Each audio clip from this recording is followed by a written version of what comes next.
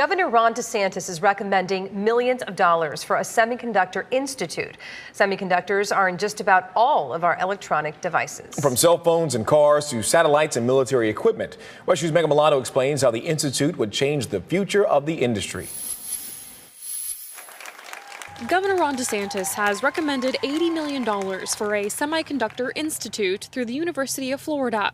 He made the announcement Friday at Neo City in Osceola County. Florida is now the 5th largest employer of semiconductor manufacturing in the nation.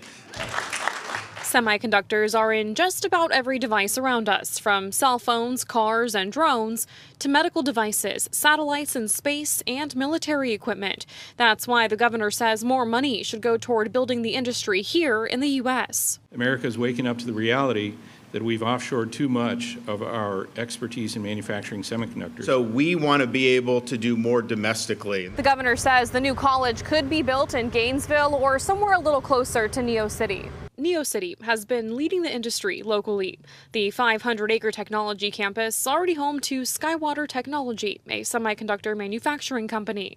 This site will represent the front line in meeting the critical national security needs of building a domestic semiconductor industry. Just minutes away, Valencia College has a robotics lab, offering a 22-week program focused on the industry.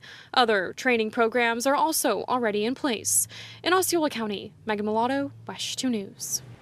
And we reached out to the University of Florida for comment. The president says, in part, quote, "We are grateful for the governor's support and are eager to enhance UF's contributions in an area that is crucial to our national security and our state's economy."